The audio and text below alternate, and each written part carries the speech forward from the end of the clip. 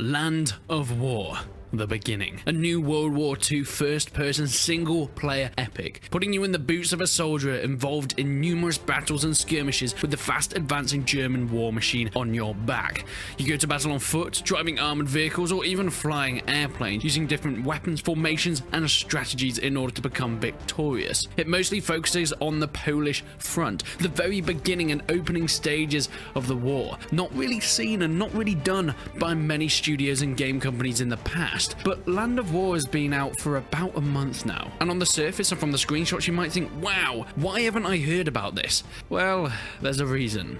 The reception hasn't exactly been fantastic. Now, don't get me wrong, Land of War isn't a massive AAA game, and I think this is the main issue behind it at the moment. It's not terrible, but it's not brilliant in the state that it's in at this point in time, and that's just down to it being the first game of this developer, MS Games. They've not published anything like this before, they don't have a pedigree, and the budget of this game is definitely way smaller than most games of this scale, and it kind of starts to show. But how does Land of War start? Well, the opening mission is incredibly intense. You start in the back of a wagon, as you would in any fantastic game, and it thrusts you into the front line. You are part of the Polish army defending upon the oncoming onslaught of the Germans. The war machine has taken you by surprise, and my, is it going to be a tough battle? And the opening mission does kind of show it. I'd say it's pretty reminiscent to something like Battlefield 1's opening mission. It puts you right in the action. You know what's happening from the beginning. There's bullets flying everywhere. You've got the German army charging at you. It uses this to show off the first few weapons. You get to use an MG, you get to use some anti-aircraft guns, you even get to use an anti-tank rifle, which is a lot of fun, and of course the various submachine guns and bolt-action rifles that the Polish army had at the time. And whilst this section uses it to show the basic controls, it also unfortunately shows off the terrible AI. This is something I'm going to get onto a bit later, but this is an issue that I've really found within this game, and it seems to be much a reoccurring point in the review sections on Steam. But on initial look, the graphics are decent. They're not the best thing I've ever seen, but they look pretty good, especially for a game in 2021 made on a relatively small budget by a relatively new team. The textures are pretty high resolution, the lighting is pretty nice, but there does seem to be quite a few glitches, especially when it comes to things like rain. The rain is actually insane. Jesus Christ, Poland, what is your rain like? And one thing I have really noticed is the visuals seem to be a little bit glitchy. I don't know if this is just down to VSync or just some poor optimization, or maybe it's even down to the optimization specifically of the rain, since, as I mentioned, and as you can see, it's so intense, I think it might be messing up a little bit of the lighting as well. But all in all, you're going to get the usual first-person shooter controls: crouching, sprinting,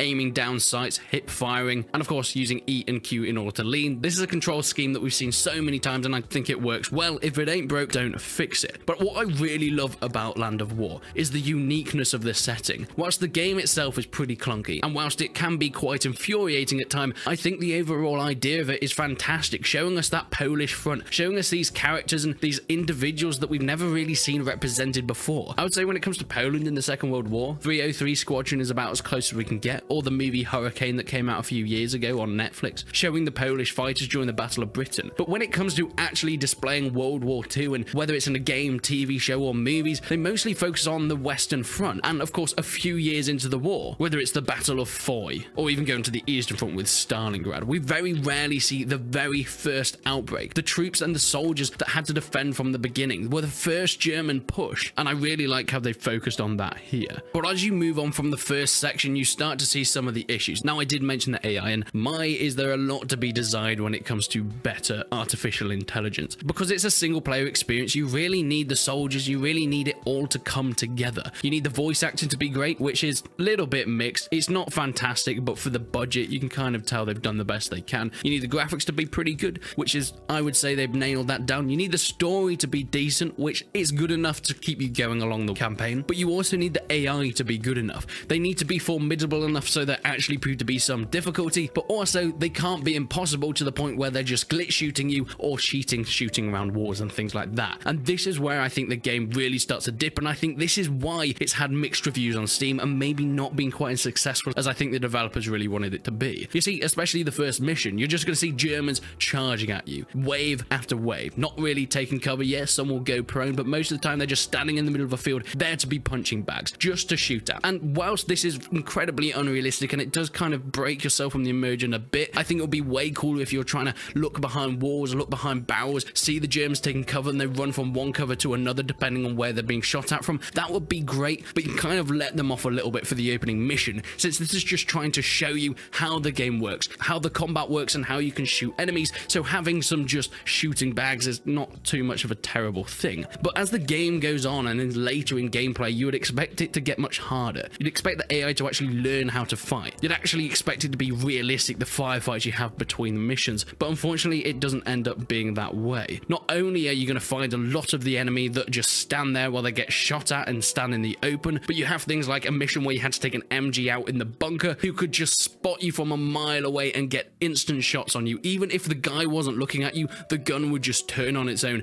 and spray at you willy-nilly. Another thing I did notice is if you're a certain distance away from the normal troops, they're not going to spot you and they won't start shooting at you, but you can hit them because of course you're a player and your gun can shoot that far, but the AI won't register you're there because you're too far away for it to start shooting at you, so you can sort of just pot shot them while you stand in the middle of nowhere and they don't take shots back at you. Another issue I found is some of the missions don't really work all that well in terms of progression. They tend to glitch out a little. This isn't really to do with bad storytelling or writing, this is just kind of bad design of the game. I haven't found any massively game-breaking glitches, but there have been some infuriating ones that really mess up the pacing. For example, trying to take out a bunker, there's an MG in it, and I took out all the infantry around it. I went around the side, and then I went in the back and I shot a few guys in there, but I couldn't get to the MG. It was behind a locked door, and this was because I hadn't stood in the exact position to activate that mission a few minutes previously. I'd done the whole mission, what it told me to do, but I had to actually activate a thing to open the door, and it wasn't just a vague activation, you had to stand in an exact position, and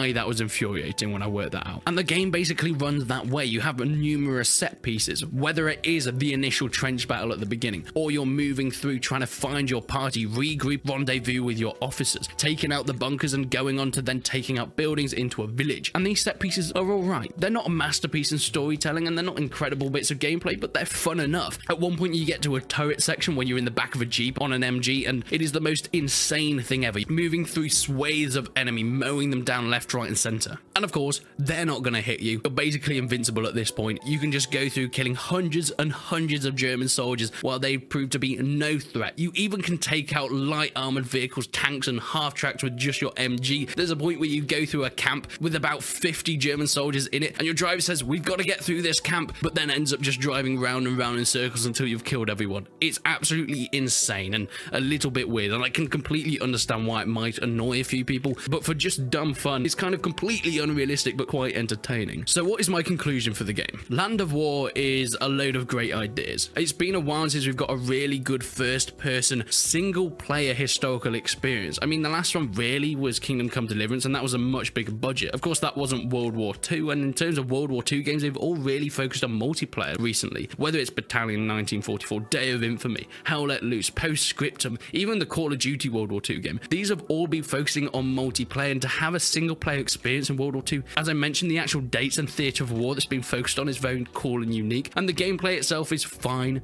It's fun enough if you want to have a few hours of just messing about in a single-player World War II, but there are a lot of issues, and I think the developers know that. I've seen them commenting on a lot of videos like this saying that they understand the issues and they will try and fix them, but unfortunately, this game is a full game at this point. It has been fully released. These things should have been fixed. There's some glitches and bugs here that are kind of inexcusable, and I think that's the reason for its mixed reviews on Steam and why a lot of people I think have passed this one by. It's called Land of War: The Beginning, so potentially they're thinking of making other ones in the future, but if you're watching this, Land of War devs, I'd probably recommend getting this one nailed down. Get the issues fixed, get the bugs sorted before you go on to make something new later on down the line, because there are a lot of issues with this game. In a more positive and understanding side, I think the developers know this. They priced this at £14. It's incredibly cheap, so I think most people going into it aren't expecting a AAA experience because it's not a AAA price, and I think that is a good price for the game as it is now if you kind of want just a few hours of messing about fun. A decent idea with some pretty poor execution, mostly down